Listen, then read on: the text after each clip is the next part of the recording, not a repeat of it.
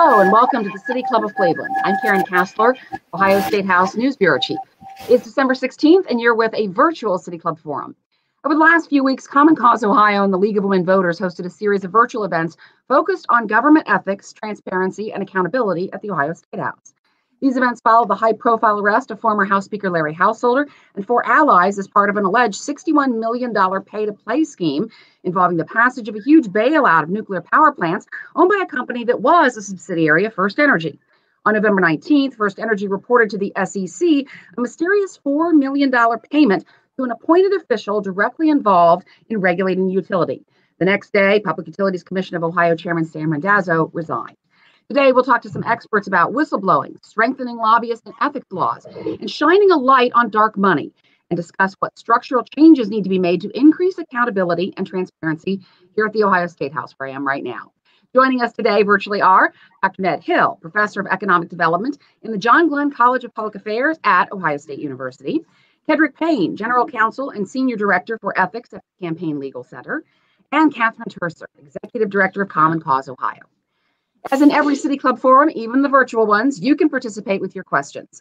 Text them to 330-541-5794. That's 330-541-5794. You can also tweet them at the City Club, and we will try to work them in. So let's start, after that introduction, with a little alleged corruption 101.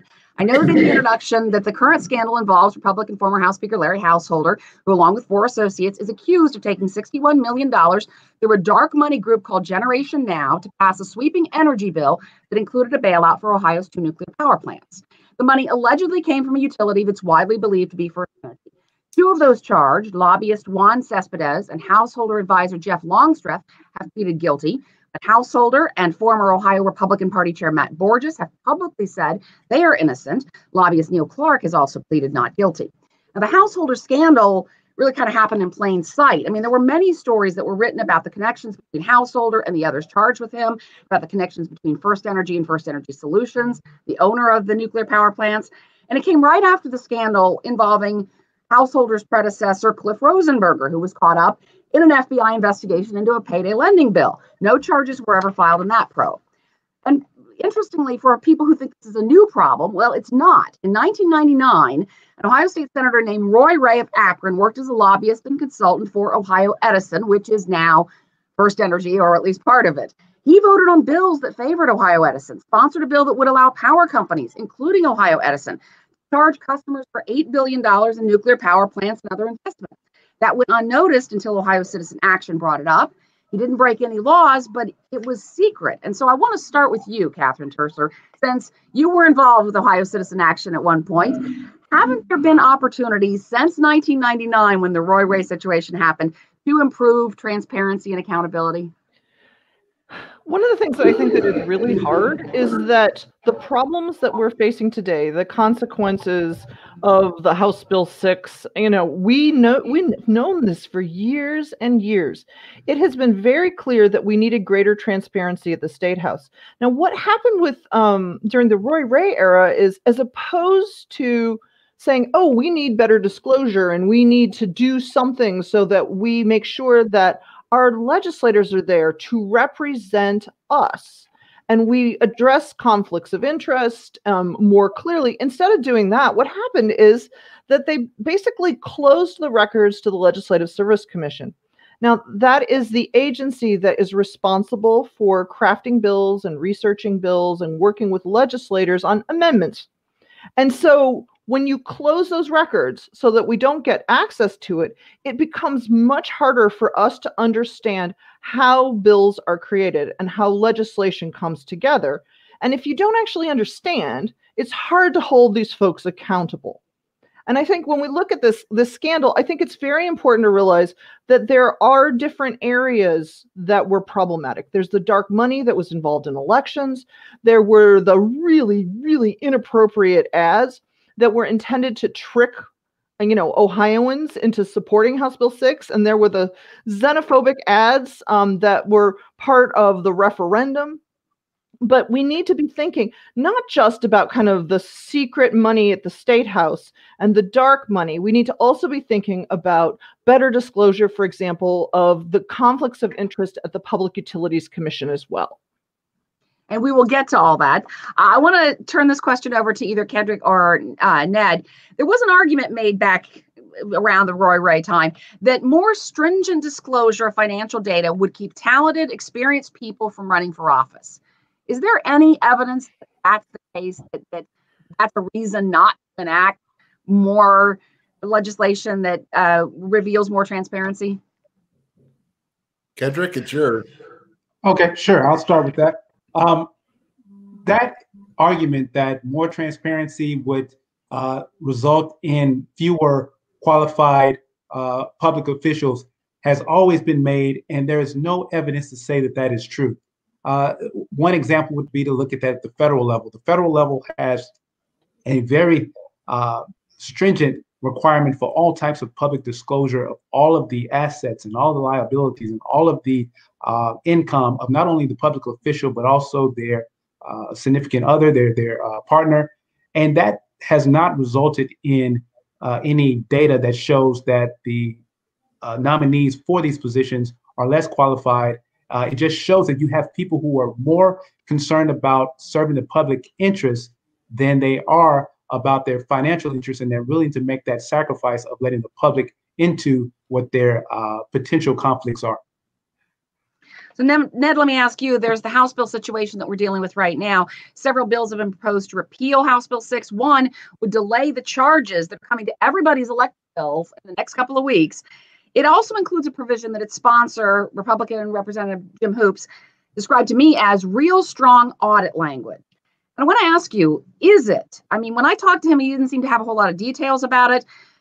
Do you think he wrote it? Do you think someone else wrote it? I mean, and also the idea that an audit or an enhanced financial needs assessment, as it's referred to, would determine that the nuclear power plants actually would need the money that would be coming in these subsidies. Well, that was a really simple 400-part question, Karen. Thank you so much. So let's take it piece by piece. The first part is, where did the language come from? The sponsor of the bill got tripped up in testimony, couldn't quite explain it, and then ended up saying that the language came from the Industrial Energy Users of Ohio, which is the organization that Sam Randazzo formed, and has had a fairly long history of doing insider deals. I consider them to be part of what I call a redistributive coalition, a group of insiders who are at the PUCO who craft carve-outs for their members as a way of doing business. And so that needs to be revealed. The second question you have is, what about that audit language? Well, the audit language was actually in House Bill 6. There was an agreement. Now, House Bill 6 went through, I stopped counting it at the 19th draft. It may have hit 21. Had audit language in there, and that was boulderized at the last minute. Essentially didn't call for an arm's length audit on the part of an entity other than one that was supported by the utility itself, which is nonsense. So that's a problem. What does the language look like? The second problem with the audit is there's a catch-22. Now, I realize some of our audience may not be as old as me and not understand what that means, but it means that within the way the bankruptcy court dealt with FirstEnergy Solutions bankruptcy, and we're going to have to connect the dots here. So FirstEnergy spun off its generating assets and FirstEnergy Solutions into a new company called Energy Harbor and loaded it with debt that was associated with those power plants, not just in Ohio, but also a really bad business investment they made in Pennsylvania and West Virginia. The job of the bankruptcy court is to take the liabilities of the company, its loans, its bonds, its all of its indebtedness, and trim it down to a level that its expected revenue can support. Now, when the bankruptcy judge was doing this, House Bill 6 miraculously got passed in the later days of the bankruptcy court hearing. So the judge, by law, had to counted all the revenues from House Bill 6 as revenues to Energy Harbor, which meant that the level of debt in the bonds weren't reduced as much as it should have been if those subsidies weren't there. So if you do an audit and say, what will happen to the financial viability of Energy Harbor if those subsidies aren't there, of course it's going to show that Energy Harbor, if it's not upside down, is in great financial distress because it was built and constructed assuming that all those revenues are going to be there. Self-fulfilling prophecy. So it's the same way that those of us who spent in Cleveland finally learned at great pain that we had a highly competitive set of steel mills down in the valley after it went through, I forgot it was 3 or 4 bankruptcies, to get the debt and the load shed, have the working conditions taken care of. Unfortunately, the workers lost pension in it. But out of that came a very competitive steel mill that ArcelorMittal has run for years and recently sold off to a Cleveland-based steelmaking firm and makes the finest sheet in the United States. That wouldn't have happened if the bankruptcy court hadn't done its job. And what we have in this case, because of the revenue from House Bill 6, the bankruptcy court was prohibited from doing its job. You're right. That was a great explanation of a very complicated thing here. I want to turn my next question here to both Kedrick and Catherine. I mean, when we start talking about House Bill 6 and all the things that are in it, I mean, there's an argument to be made that there's a need to keep the power plants open. I mean, they employ 4,300 people indirectly or directly. They pay $30 million in state and local taxes. They produce a lot of zero carbon electricity. So how do we get to this point where this is legislation that can do all that, but people can have confidence in it? Well, this becomes really complicated to talk about, but what we do know is that the process in which House Bill 6 was created actually was so corrupt that we cannot assume that the structure that they established in House Bill 6 works. And so, for example, there are lots of us that would say, oh, well, maybe we should do something for this company that might go out of business. What should we do? And I think we have to take a moment and say, well, wait a second. There are a lot of us right now that are truly, truly suffering. And we could all use a bailout. And yet we're all just trying to figure out how to make it work. And at some point, this is just corporate welfare for a failing business after FirstEnergy has made some bad business decisions. And the way that how can I put this? Bad business decisions. And then clearly, if they have, $60 million to influence the process, maybe they should stop investing in Ohio politics and start focusing on their own companies. Yeah, Kedrick, I want to ask you about that. The idea that money plays such a huge role, but can be considered to be problematic for the system. I mean, as I was doing some research to prepare for the show, I was listening to my colleague WSU's Ann Fisher, her show, All Sides, on this topic. And I heard former executive director of the Ohio Retirement Study Council, Aristotle Huttress, say, no one is suggesting lobbyists or industry can help write legislation. But are we suggesting that that's what happened here and that money really did play a huge role in getting this long discussed proposal passed? Yes, I mean, this definitely looks as though the amount of money spent for influencing not only the legislators who were receiving the dark money to help their campaigns, but also the money spent on these ad campaigns to influence the public resulted in a very successful scheme to get this legislation passed. And the question then really comes down to not so much is the legislation good or bad, but what should be disclosed to the public so that they can have all of the facts necessary to know whether or not this is something that they would like their representative to vote yay or nay on. So when you get into a situation where all this money is spent to provide misinformation, that becomes the problem. If you had the same amount of money spent that was to just provide true information, then it's just essentially the exercise of the First Amendment. But the balance comes when you have this misinformation versus true information. I want to ask you about the money that continues to come in here. There are plenty of people who think that money really does influence lawmakers and legislation, especially when you're talking about FirstEnergy, big companies, spreads money around a lot. Both Speaker Bob Cupp and Jim Hoops, the representative I referenced earlier, who actually chairs the select committee that's hearing these repeal bills, they've received thousands of dollars from FirstEnergy. This money's disclosed, though. I mean, it's on their financial sheet. So is that not enough? Wow. So what I would say is clearly we have some disclosure, which is good. So we should understand the contributions that go directly to candidates. But it is really important for us to look at disclosure and transparency as a tool for accountability. Now, if, for example, we had all watched Generation Now ads on television, and we were able to clearly understand, not just, try to connect the dots and figure it out, but it was clearly stated on that ad, hey, major donations by FirstEnergy, we would understand that they were trying to get the bailout and they were spending so much money. How many of us got multiple mailers and there were TV ads? And we would understand when we saw those, those really xenophobic ads, we would say, oh, that's FirstEnergy. Then there's that whole thing of, would they even behave better?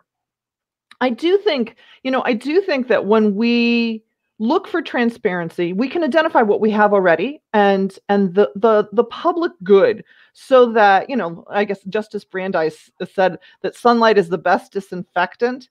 And, I think that's completely true, but we don't have enough. We aren't able to understand who is funding political advertisements. And I think Kedrick was getting at this earlier. We also don't have good disclosure of money spent to influence the public when there's legislation being considered. So that, we have lobbyist disclosure, but we don't have the kind of disclosure that would show the kind of additional, what they sometimes call grassroots lobbying, but the kind of mailers that go to people, or the ways that would encourage people to support a bailout of a subsidiary of a major company that made some bad business decisions. So, I want to talk. Oh, go ahead, Ned. If I could, your setup actually was wrong. And so I just wanted to clear up some of the myths that are going around about the two nuclear plants in particular. The first thing is, FirstEnergy never showed any data at all about the operating efficiency of those plants. The only two independent pieces of work that were done about that plant showed that if they were shorn of all that debt from their bad business decisions, that those plants are competitive. They are probably, that we have seen from PJM, which is the regional transmission organization, PJM's monitor, is those are technically the two most efficient single boiler nuclear plants in the United States. So it makes them uncompetitive is the debt load on top of them. Second mistake, and the legislature has been eating this one like watching a pig eat slop, is this notion that somehow we are vulnerable if those plants go down. The fact is, the state of Ohio has imported energy every year that I have seen data for, with the exception of 1 year.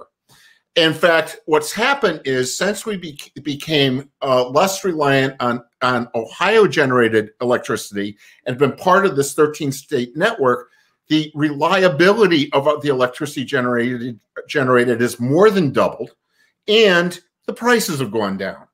So the more we become proud of Buckeye electrons, the less reliable the system is and the more expensive it gets. And that's exactly what the owners of legacy plants want us to do. So when you were saying I was wrong, you were just saying that relying on that argument that we need those nuclear power plants is the wrong thing. That there's still people who are employed by them. They still pay taxes, though. Well, they still pay taxes, and accept much lower taxes, because they've taken those plants and marked them down to what they think the market value is, and they aren't paying property taxes anymore. what the most important generator of taxes is the wage taxes from the workers. If those plants are shut down, you have 30 years of wage taxes coming from those workers as they disassemble the plant. So this has been a argument made of half truth, not even, they can't even get up to half truths. And he's right. You are not wrong. You accurately reported the myths that have been going around the legislature. All right. Well, let's talk a little bit going on disclosure and the next stage of this. Apparently, the next thing that might be related to the householder scandal is what's happening to the Public Utilities Commission of Ohio. The UCO chair, Sam Randazzo's house was raided by the FBI last month. He resigned not long after. In his resignation, as I said in the intro, he admitted an SEC filing from FirstEnergy noting a $4 million payment to a person described as someone subsequently appointed to a full-time role as an Ohio government official directly involved in regulating FirstEnergy would hang over any decisions that he might make. It's believed that $4 million went to Randazzo's Sustainability Funding Alliance. Randazzo had filed out his financial disclosure statement correctly, apparently, but did not include that $4 million that was apparently paid to his business, if indeed he was the recipient of this money. So how do we fix this? If that's what happened here, how do we fix this and make this something that people can know? I'll say that's a very easy fix that has been addressed in other laws. So in the federal law, you are required as a new public servant to list all of your employers, your sources of income, such as what Randazzo had to list with his consulting firms. But the law also recognizes that you could easily hide the money that comes from a client that goes to your employer and it comes to you. So there's a special rule that says if you've received more than $5,000 from a specific client for which you perform services, then you also put that client on your financial disclosures. That, I mean, it's such an easy way to avoid disclosure that there's already a fix for it. And that should be applied in the Ohio law. Well, and I do think that in the meantime, because of course we are going to ask legislators to make this fix, and let's face it, lame duck is wrapping up and it'll take a little while for them to get started when we get to 2021. In the meantime, all of the commissioners or folks that are, you know, being considered to become the new commissioner to fill Sam Randazzo's spot, which, you know, should happen by the end of the month, right? We can ask them to voluntarily disclose all of their work with utilities. We can ask them to voluntarily take the step that Kedrick was talking about so that we do not end up with yet one more commissioner on the Public Utilities Commission of Ohio that is, you know, so closely tied to utilities. Because, of course, you know, Ohioans deserve better. You know, when we think about it, so many of us are really struggling to pay our utility bills. And to, you know, these folks are supposed to not just think about, you know, the, I don't know, future of the businesses around Ohio, but they should be thinking about us. They should be focusing on consumers. And so, you know, voluntary disclosure is a step that the commissioners could take today. And so could anybody who is applying to become part of the Public Utilities Commission. But that's obviously voluntary. That's on them. And I want to ask Ned about this. You know, we have a list of things that lawmakers and state officials have to disclose: sources of income, names of clients, amounts received, that kind of thing. Common Cause recently sent a letter demanding what Catherine just said, that the 4 remaining PUCO commissioners voluntarily and immediately disclose past and present work for the industry that they regulate. Are there other things that need to be disclosed? For instance, tax returns or payments from entities that they might regulate? I think that's absolutely fine. It should be there. It should be part of it. Again, at the federal level, you should, there is law for some and custom for others that was recently violated by the current president, to disclose all of that. And we also understand that if you look at the Constitution, in fact, you can go back to the Articles of Confederation, there was great concern about emoluments, which means financial dependency. Interestingly enough, in the Articles of Confederation, the emoluments listed was domestic and foreign. So this is a long-standing we understand that human beings are venial. Human beings act in their own self-interest. Many of us have, also act out of a sense of doing the right thing, but we have to make it easier to keep on doing the right thing, and that's transparency. The other thing that, you know, I understand Citizens United was a Supreme Court case, but that is underneath all of this. There is a legal fiction that corporations are individuals with the rights of all other individuals, including freedom of speech. Well, the financial wherewithal of corporations, coupled with the rate of return they can get from those political investments, is so different that there should be a different level, different version of speech. I mean, I think we do have to understand and possibly work at the law to change the legal definition of the personhood of a corporation. And until Citizens United is cleaned up, we are going to be fighting this forever. We're going to go to audience questions, and I'm already getting some, and they're really good. But I want one more question to ask you folks before we do that. Among those who've expressed interest in the position that's now open on the PUCO is Ohio Supreme Court Justice Judy French. She lost to Democrat Jennifer Brunner last month. She certainly has experience in looking at utility issues from her years on the court. And in that particular Supreme Court case and the other one, there was dark money from Karl Rove involved in the court case. So I'm just wondering, should we expect something like that? I mean, these commissioners aren't elected, they're appointed, but there's still a lot of information that could potentially be released about them. And on that subject, should we appoint public utilities commissioners? Should we instead elect them? I'm just wondering what your thoughts are. I'll start with the election question. They should not be elected because until the dark money issue is cleaned up. Because if you could, I mean, buying or influencing the election for a PUCO commissioner, anything that's far down the ballot where the information is harder to get and the votes drop out as you go further down the ballot, it's so much easier to control, to influence that vote. The other reason why I don't think we should is that with gerrymandering, what we have is we've got districts which kind of rule out the middle of politics and it accentuates the extremes. And so therefore you'll have these commissioners essentially coming through, or could be coming through through the primary system. And that scares the bejesus out of me.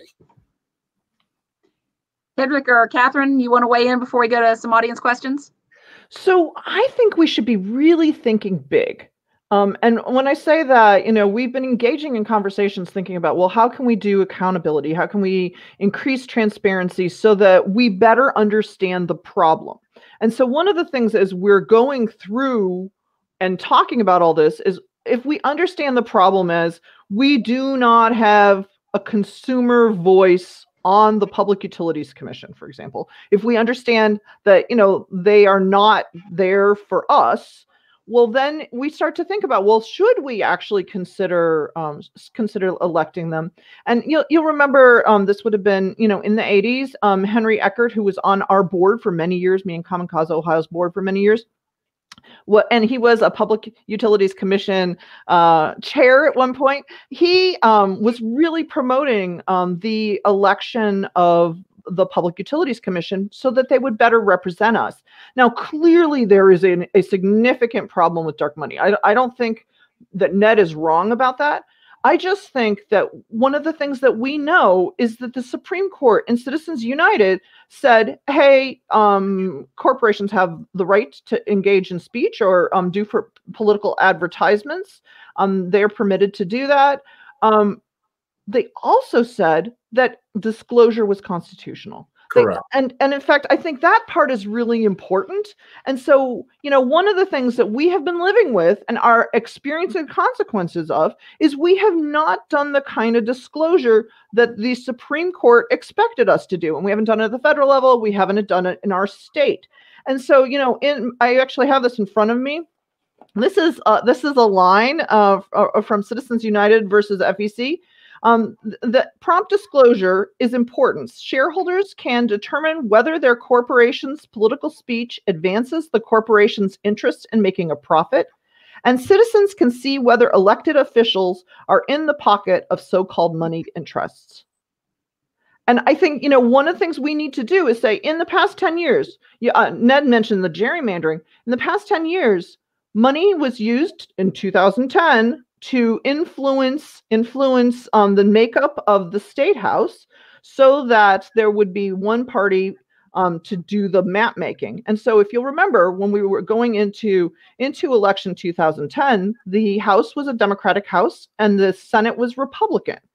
And money was spent by the Republican, it's our Republican State Legislative Committee to actually influence the makeup of the state houses in Wisconsin, Ohio, Pennsylvania, and North Carolina. And that has influenced us for nearly a decade. We deserve to have really good disclosure. Yes, it will take a lot to actually change, money equaling speech. And, you can think about how this is an obstacle. But what we can do right now is do something so that we better understand who is trying to influence our legislators and who is trying to influence us. Kedrick, any final thoughts before we go to audience questions? Yeah. One final point is that I think one theme here is that this is complex corruption and it requires complex reform. And it's good that we're looking at the very particular things that need to be changed, such as how do you select people for the Public Utility Commission. But this is broader than that, because this scheme actually set the blueprint for anyone who would want to do this type of corruption in the future, which may be a different industry. So the reform should focus not only on the dark money and the ethics and the lobbying law, but it should be the disclosure that Catherine mentioned, understanding that the disclosure is just the first part to having even more enforcement. Because once you have the disclosure and you have the sunlight, then there can be the audit mechanism that can come not only from the public looking at this disclosure, but also the ethics enforcement mechanism that can then hold people accountable when these types of violations occur in the future. All right. Well, if you have any questions for our speakers, if you're watching this virtual forum right now, we really appreciate it. So go ahead and text your questions to 330-541-5794. It's 330-541-5794. You can also tweet them at the City Club. We'll try to work them in. We've gotten a couple really good ones so far. So let me start out with this one. Isn't there a baseline issue of what gets defined by law as what the public gets to know versus what we deserve to know and are entitled to know? The very people who need to be transparent are also crafting the definition, and that can be a big problem. Well, I think you just, this question hit the nail on the head. One of the things that we are asking legislators to do is change the rules that impact them. And that just can be an incredible challenge. And yet, this scandal, which, and I want to highlight again, 2 folks have pled guilty. So and this is there's going to be a slow unveiling and we'll learn more and everything, but we should take this very seriously. And so should our legislators. We deserve better. And I would add to this, I want to agree with something that Catherine said before. Catherine, you're absolutely right. Citizens United expected accountable speech. And I have no problem with businesses expressing accountable speech. You have to be accountable. That's the important thing about sunlight. And I don't want to control the forum for debate. That's free speech. But free speech that is done without accountability, particularly on large moneyed interests, ends up with what we've got in Ohio. I mean, I'm starting to think that our new retirement plan is the FBI coming in. Well, Kedrick, anything? You're in Cuyahoga County. I mean, we realized that we had 60 public officials convicted up there at one point in time. We've got a slow rolling disaster rolling out in Cincinnati. Again, allegations, offshoot of House Bill 6. And no matter how you cut it with the allegations, in Columbus, 2 people have pled guilty. We've got 2 speakers under investigation. And you got so much cash running, washing back and forth in that bathtub that it is affecting decisions. The only thing I will add is that, yes, it is true that the legislators are the ones who are going to essentially define what the disclosure is. But the encouraging news is to know that across the 50 states, there are states that have had legislators who define disclosure broadly, and it works. Like, this is not an impossible task. And you will see that the organizations that are required to make these disclosures will comply. I mean, just a simple search of your lobbying laws in Ohio, just look at the disclosure that a company makes in Ohio versus what that same company discloses in a state like New York is mind-blowing. And those organizations are easily able to still conduct business, still able to comply with the laws in this more robust disclosure regime of New York as they are in Ohio, but they're just not held to that standard. And it's on the citizens to put the pressure on their representatives to require more. Another question here. Please explain how greater transparency with the Legislative Service Commission might reduce dark money in Ohio. And I think here we're talking a little bit about the Jim Siegel Amendment that named for my former colleague from the Columbus Dispatch, the late, great Jim Siegel. Tell me a little bit about that. Catherine, I know you've been involved in that one.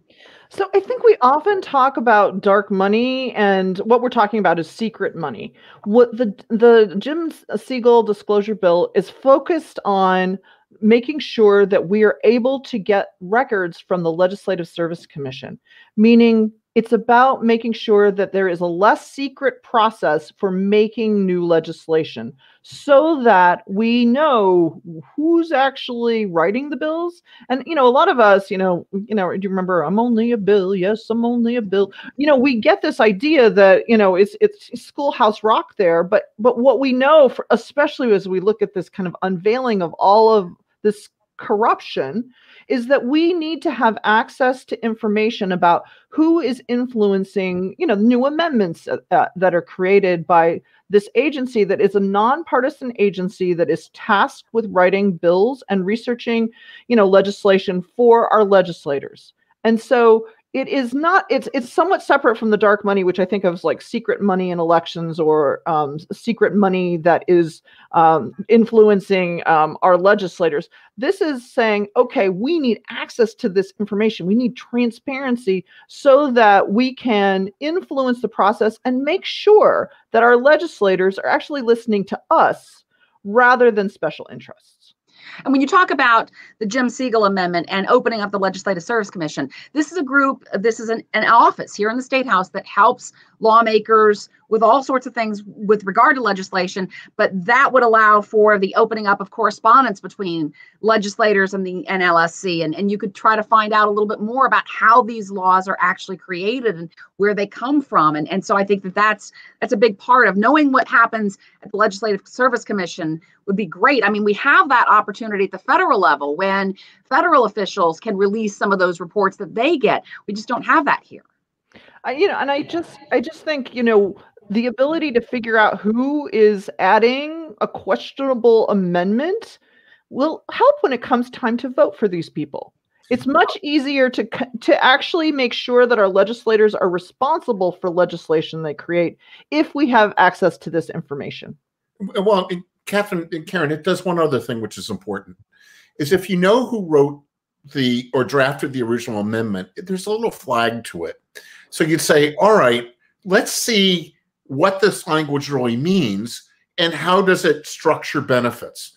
One of the hard things if you're reading bills is that it's usually written in a very arcane and obtuse way, referring back to many other bills, and it's hard to really track through and see what happens. And frankly, the amount of time and effort I put into tracking that down frequently depends on who I think it's going to benefit. Because then I could the radar comes up. And if you don't have the radar, you can get snowed by some very obscure language and say, okay, fine. I hope a lawyer friend comes to talk to me soon to tell me what I just read. Speaking of lawyers, this question has come in a couple of times.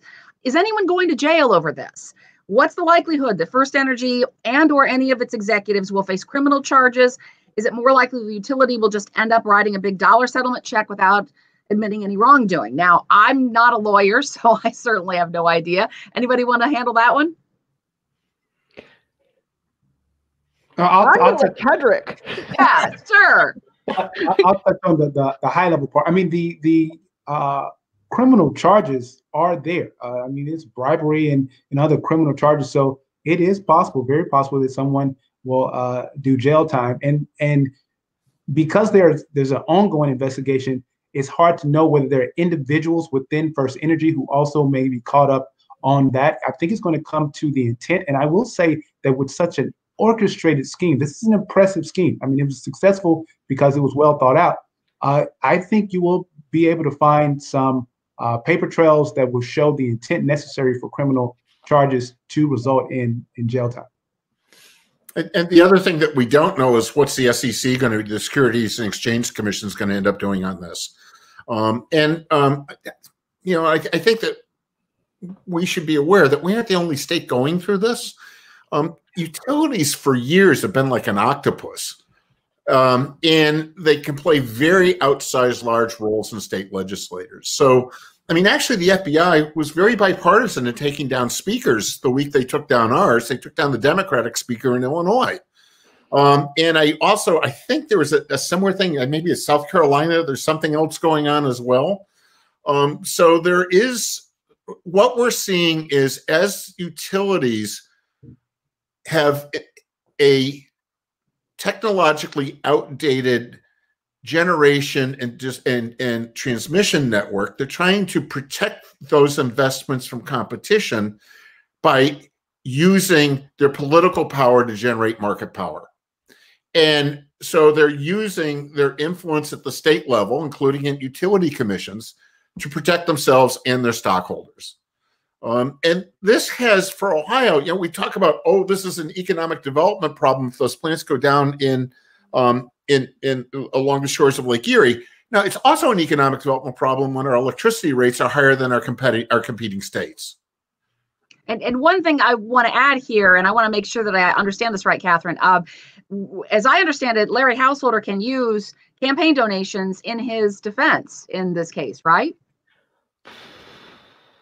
Okay, so the thing that I think we need to be really clear about is that campaign funds are not supposed to be used for personal benefit. And we should also understand that there are campaign contribution limits. And if a candidate is organizing a political ads, or they're, I don't know, responsible, for example, for Generation Now, they basically are doing things to benefit their own campaigns, right? And in this case, the campaigns of their friends. But it was a way, really, to violate campaign finance law. Now, we don't talk a lot about that, but I think when you think about the challenge is that the Elections Commission does permit some campaign finance funds to be used for these things, but they should not be. They really clearly should not be. And I was thinking earlier about where we are, and like, I don't know if you remember the Noe scandal from 15 years ago. I would say some of our participants are too young for this, but I think, the thing is, any investigation takes a while to kind of unveil, and we get more and more information as we go along. But what we need to remember is this is a bribery case, right? Racketeering and bribery. If there's a bribery case, somebody got bribed, right? And so, as we're going through this, we just need to be patient and see what comes out of it, and just kind of wait and, keep reading the newspaper. Or watching television or listening to the radio. Another question here. Shouldn't people who have received money from FirstEnergy, such as Judy French, be disqualified from the PUCO? How can you be expected to regulate an industry that has contributed to your prior campaigns? Well, I will take that, although I was just talking, which is why I was a little hesitant to do so. I do feel as if when someone receives what are pretty markedly large campaign contributions over a long period of time, we know that, how can I put this? Political action committees do not give campaign contributions out of the goodness of their heart. They are trying to find decision makers who are pro-business and will support them. And I'm not saying this is an exact quid pro quo. I'm talking about that FirstEnergy certainly appears to see Judy French as somebody who would be supportive of them on the court. And so, and we certainly know that in most cases, that was in fact the case with Judy French. So it really doesn't make sense for Judy French to be added, especially at this time period, to the Public Utilities Commission. It just doesn't make any sense. So I'll take a little bit softer role on this, and that is, I believe everything should be revealed. The history of investment by FirstEnergy in specific politicians should be revealed. But the way the PUCO selection process works, and I do believe that the selection committee is extremely pro-utility, and is that the final decision maker is the governor. And the governor is going to have to make the decision as to how much exposure he's going to take by as he evaluates the fundraising baggage of whoever are among the 4 or 5 that are presented to him. Who chairs that committee that's going to nominate somebody? Who's in charge of that now? It's the former FirstEnergy lobbyist. Just want to get that out there. But I know, but that's the problem. And in fact, and the labor representative has connections to the International Brotherhood of Electrical Workers, which represents the employees for the nuclear plants. This is a small, friendly disagreement that I have with Catherine in depicting that consumers aren't represented and businesses are. I actually don't think businesses are either. I think utilities are represented, and that distinction is important. Here's another question, kind of getting at what Catherine was talking about with the Noe scandal and some of these other things. Why does it seem that Ohio politics are so corrupt? House Bill 6, payday loan scandal, ECOT. What else besides dark money is causing this? Kendrick, maybe you want to weigh in with a large overview of this? Yeah, I think the key part to how you can respond to a scandal and hopefully not get a brand for being a state of scandals is to have the reform cover multiple parts of it's called political law, of campaign finance, lobbying, and ethics. So what I mean by that is this. It may be the case that these scandals keep occurring because any type of reform may only focus on, let's say, the campaign finance part of it, or just the ethics part of it. But I think that hasn't been much reform at all. But you must understand that all 3 things are so linked because all 3 laws govern how industry influences lawmakers. So I would just encourage that not only would there be reform with the lobbying, campaign finance, and ethics laws, but also there needs to be enforcement mechanisms. The Ethics Commission must be able to effectively audit and hold people accountable who are not complying with the law. And that starts with the one thing we keep discussing, disclosure. The more you disclose, the more that is known, the more that can be enforced, and the more your laws can evolve. Another question. Is there any problematic connection between the American Legislative Exchange Council and Ohio state lawmakers? And that's a council that has written model legislation for many different states. And it brings back the question of who actually writes legislation and why. So is there a problematic connection between ALEC as it's known and what's happening at the Statehouse? I don't think that there is, but it should. Again, it's a disclosure issue. Legislators go to Republican legislators, particularly very conservative ones, go to ALEC meetings and get ideas about legislation from those meetings, and sometimes the background of support. At the same time, legislators go to the National Conference of State Legislators and get ideas from other legislators on issues that they deal with. They've got commissions, or they've got committees on budgeting and workforce, on and on. So the ideas can come from anywhere. It's being able to trace them that makes the difference.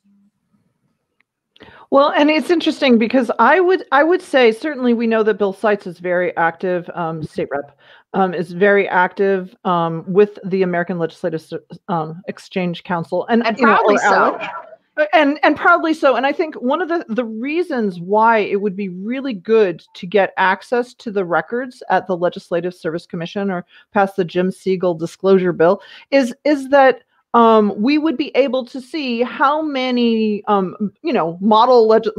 kind of model legislation from ALEC was actually handed directly to the Legislative Service Commission. And we would be able to more easily, connect the dots. And certainly we can think of, stand your ground legislation, and we can think about a bunch of other legislation that has been proposed by ALEC. And certainly,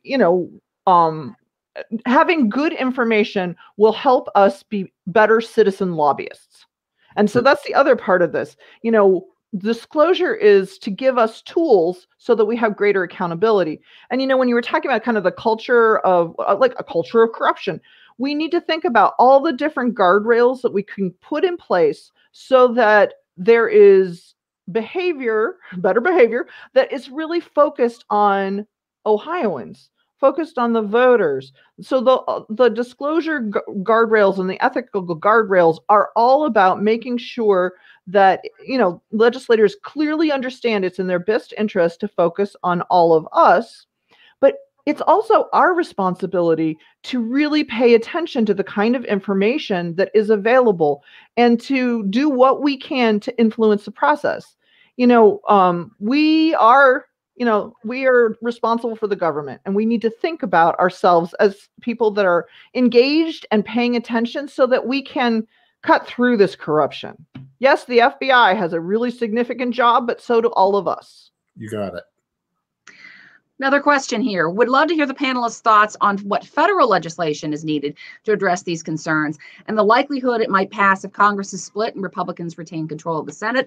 I mean, when you start talking about Citizens United, one thing that occurs to me is the people who are in Congress, most of those people are lawyers. If there were a desire or an incentive or a motivation to write some legislation that would fix some of the problems with Citizens United, wouldn't it be done? It will only be done if people push from the outside, because those who benefit from the current flows of cash are going to keep them there.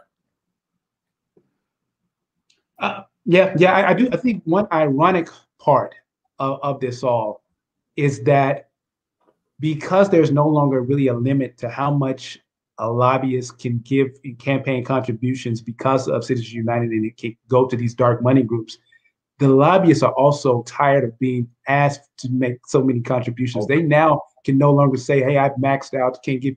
They are constantly being requested to provide a lot of money.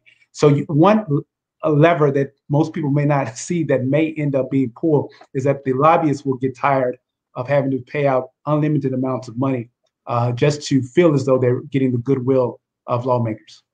Well, and clearly they feel extorted. I mean, they're not going to necessarily say it really publicly, but when you think of the what we might call the hired gun lobbyists that are around the Statehouse, I'm sure that they would prefer a system that's much more accountable.